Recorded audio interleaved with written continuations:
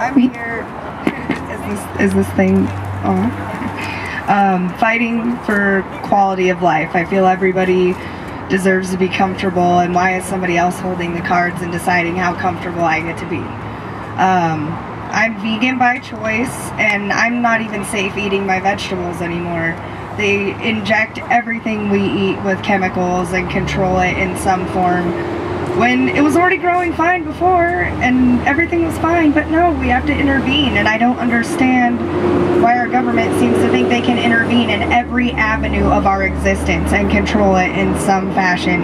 I don't see that being fair. It's a game we were never asked to play. We were all born into it, and it's time to change the game and then ask them if they want to play too.